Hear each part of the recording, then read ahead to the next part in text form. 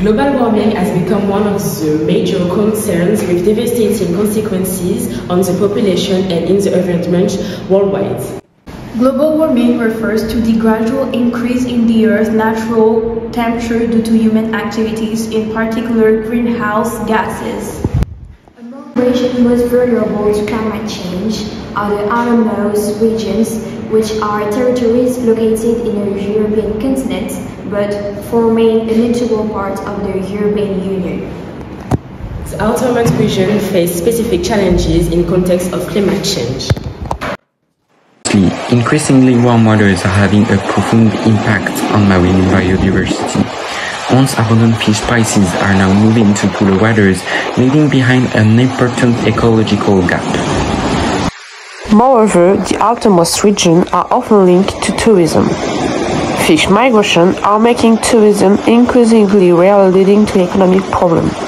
Rising sea level and population displacement are also consequences of global warming that affect this region.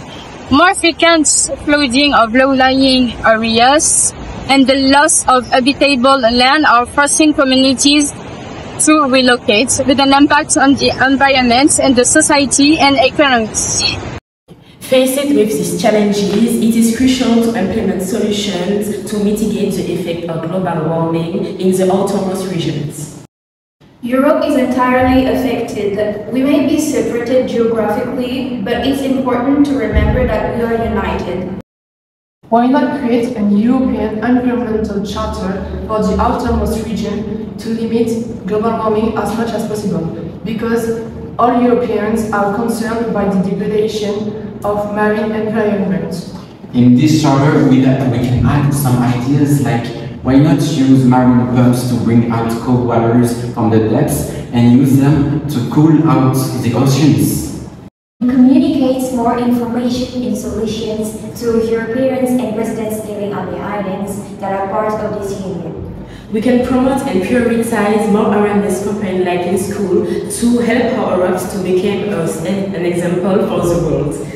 To try to stop climate warming, you may start eating less meat and more vegetables. You can reduce pollution and start to recycle things and reuse them.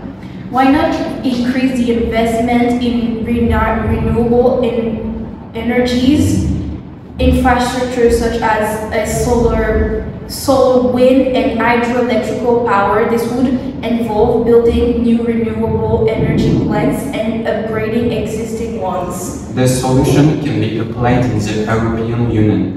It's time to take action.